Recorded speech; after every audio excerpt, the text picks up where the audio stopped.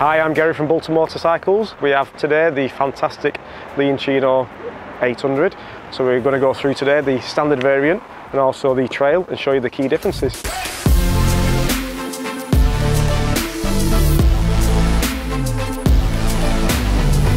So we're going to start with the engine. So fantastic 800 engine, putting out 76.2 brake horsepower. So being a parallel twin, nice and torquey, so it doesn't need loads of power, so it's nice and predictable and it's not going to get you in trouble. And that's shared between both bikes, exactly the same engine configuration.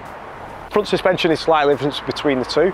So the trail is slightly longer at 140mm, whereas on the standard one is 130, so 10mm difference there, which gives a little bit more ground clearance, increases that by 20mm. So if you're off-road, obviously you've got a little bit more clearance.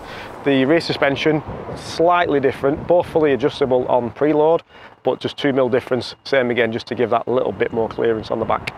So wheels, main difference being is, these ones have got a cast wheel against the sport wheel. Being a sport wheel, even still, it's tubeless. 19-inch front wheel against a 17, which same again, just gives that a little bit more ground clearance when you're off-road, and being spokes, obviously better suited to that. So along with being slightly longer wheels is obviously a slightly longer wheelbase, so just increases slightly to give a little bit more stability. The trail has the Pirelli Scorpion rallies against the Pirelli MT60s, so just to give a little bit more better on-road handling. The main difference on seat heights, this one being 805, the trail, just because of that little bit longer suspension, just takes it up to 818. Moving to the back of the bike, you have got a low slung exhaust on the road model against the higher one, twin exhaust on the off-road. Main thing being is just that clearance, obviously, if you do take it off-road, it's not going to get damaged.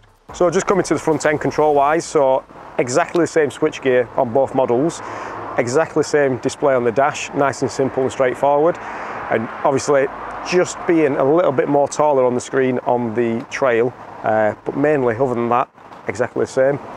So that's the main difference between these two models. So obviously these are both demonstrators, so come down here at Bolton Motorcycles, have a ride, find out for yourself which one you prefer, and we're going to stay tuned and see the road test on the standard model.